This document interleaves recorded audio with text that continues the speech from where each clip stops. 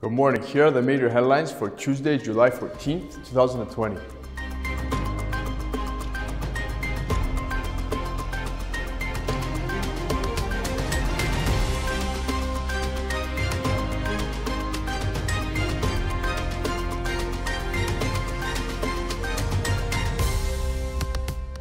U.S. markets ended lower on Monday, erasing earlier gains after California closed all indoor activities following a surge in COVID-19 cases.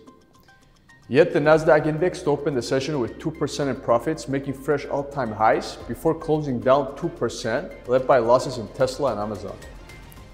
Asia markets fell 2% this morning following the overnight sell-off in Wall Street, coupled with fresh tensions between U.S. and China for the legal status of the South China Sea. The WTI crude oil price also fell 2% yesterday, breaking below $40 per barrel on concerns that the newest reopening rollbacks in California could limit the recovery in U.S. fuel demand.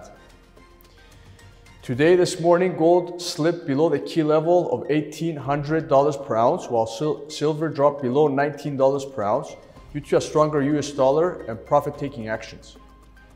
The U.S. dollar was stronger across the board this morning, regaining back its safe haven status in response to the rising coronavirus cases, the fresh lockdown measures, the stock market losses, and the geopolitical tensions. Further economic events for today: UK gross domestic product, EU industrial production, US consumer price index.